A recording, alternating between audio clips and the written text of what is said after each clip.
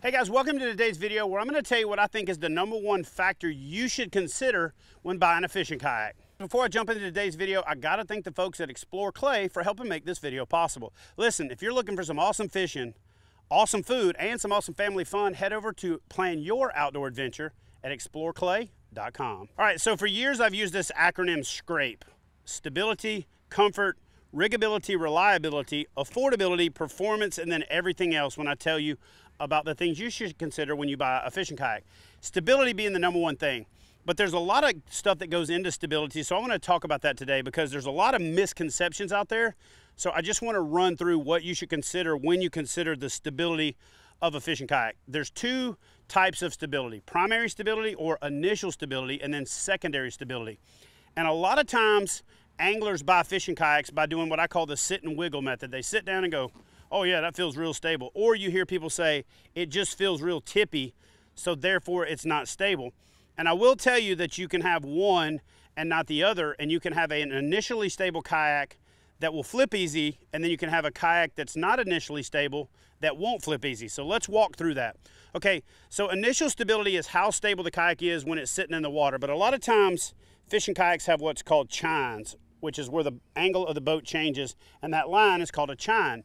So as the water level is sitting right here, and let's say this is the side of the kayak and this is the chine, the more you lean in the water, the more boat goes in the water. Therefore, it's becoming progressively more stable the more you lean. So let's say you've got a round hole boat, right? The hole's nice and round, and when you sit down, it's got a lot of contact, so it feels initially stable. But as you lean down, you're actually getting to that tipping point faster. So a lot of times a big wide boat with a round bottom will feel initially stable, but then when you lean a little bit, it'll shoot out from under you, kind of like if you step on one end of a skateboard. That's why canoes are nice and wide and have that initial stability, but if you lean a little bit, they'll squirt right out from under you. That's why you hear the saying tippy canoe.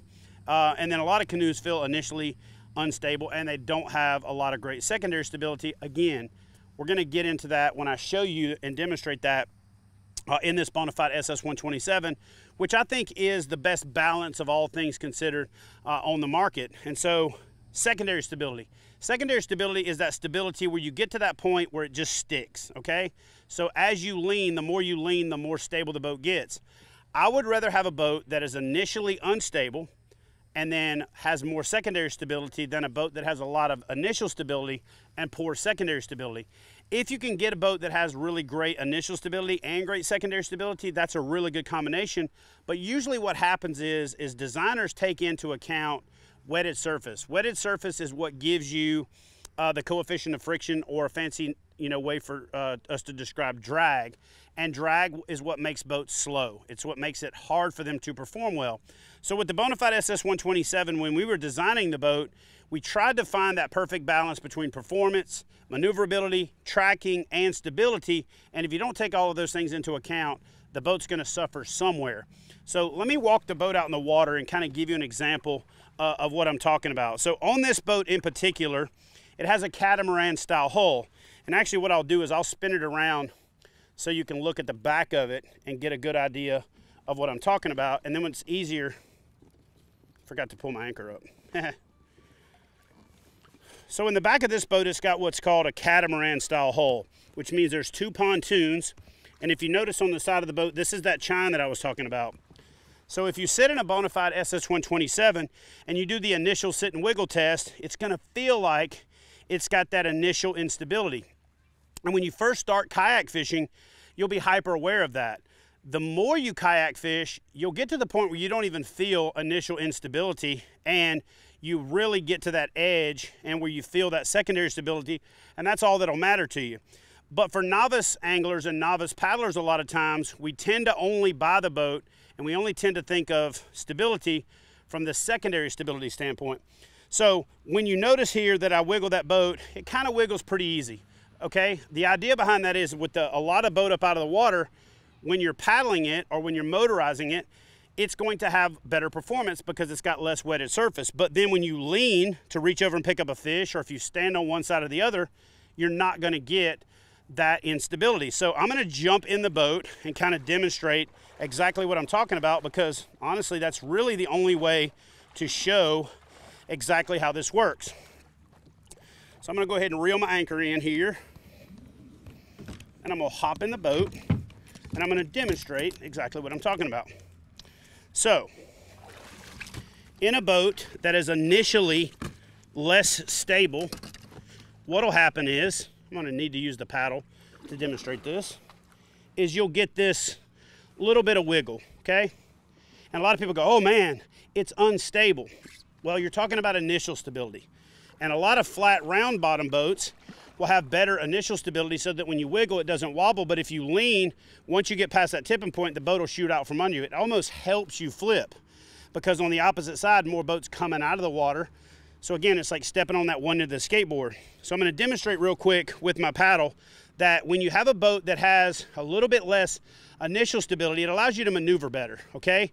It allows you to turn and edge and do some of those things. But when you lean out, if you notice here, it just hits that sticking point and it sticks. That's called edging, okay? Now, in a boat that isn't stable, you'll want to push with your paddle to kind of push yourself back up. But even with me, right around 275, maybe 280 pounds right now, once I lean over and it hits that point, I've got my head off center, but the boat sticks. I would much rather have an initially unstable boat with a lot of secondary stability. I can get down on here and just push, and literally this boat's not going to go anywhere until I pass the point that the boat breaches or starts taking on water. That's secondary stability. And then when it comes to standing, when a lot of people stand up and they feel that initial instability, they're like, whoa, man, that boat's not stable. But what you got to remember is what you want to do is preload the boat. You want to put the weight on one side, and what I like to do is cast and preload the opposite side. That way if I set the hook, that side's already loaded, okay? If I miss the fish or if the line breaks, I'm not going from standing in the middle where it's tippy to over here until I hit that sticking point. So I like to put the weight on one hip, and then I just like to change that out throughout the course of my fishing trip. What that does is a couple things. One, it keeps you from having that, standing on 1 foot all day, and it keeps you from engaging your core constantly by sitting there trying to act like you're on a balance board. So I see the mistake that a lot of people make is they try to keep the boat centered.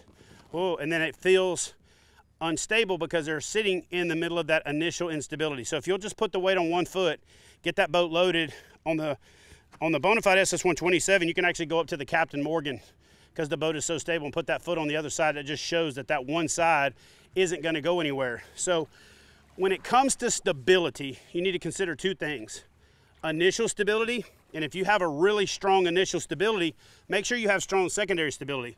But in a lot of cases, if you have strong initial stability, you're going to have a really slow boat that's a barge, that doesn't handle well, that doesn't maneuver well, and it's going to feel like a slug in the water. And you want that boat that's really easy to sit down in and really easy to pop right back up, and that is where standability comes in. So for me, stability and standability go hand in hand. If you can't stand in it these days, it really isn't a fishing kayak. So guys, that's the breakdown of stability.